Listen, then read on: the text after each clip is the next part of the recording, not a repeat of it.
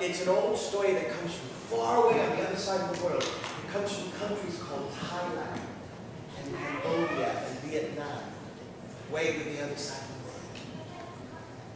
Even further away than Scotland, yeah.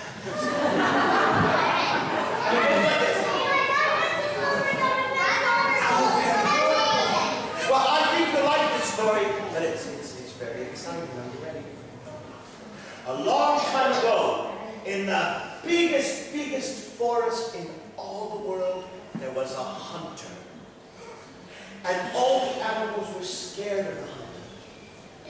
Whenever the hunter went into the forest, all the animals ran away to hide. All the birds and the beasts and the fishes, they ran away because this hunter